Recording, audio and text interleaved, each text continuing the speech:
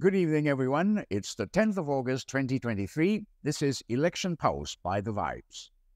It's 2 days to go for the six state elections on Saturday. In Kelantan, the cousin of Dato Muhammad Amar Nik Abdullah, the past candidate for Pancho, resorted to setting up a tent for rival Pakatan Harapan in Muhammad Amar's own compound.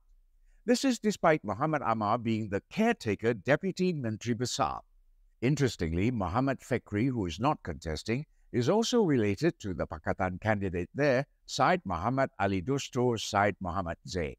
When asked why he set up the tent, Muhammad Fekri simply responded, "This is considered family land." He also said he is no longer happy with PAS. Candidates should be careful about what they say in the heat of campaigning.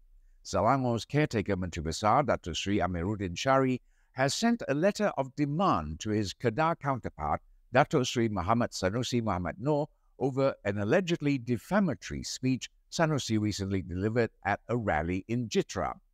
Amiruddin alleged that Sanusi slandered him by claiming that Amiruddin had given state land for free to private companies, among other things. Sanusi is the past elections director, while Amiruddin is leading the Pakatan Harapan Barisan Nasional Alliance in Selangor.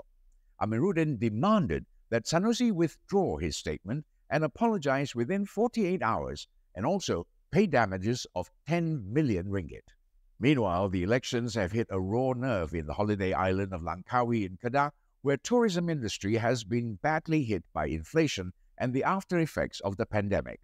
The island has 2 state seats, and tourism operators called on candidates to hold dialogues with them to understand the issues afflicting the industry, such as poor ferry services, delayed infrastructure, and the lack of focus on sustainable eco-tourism.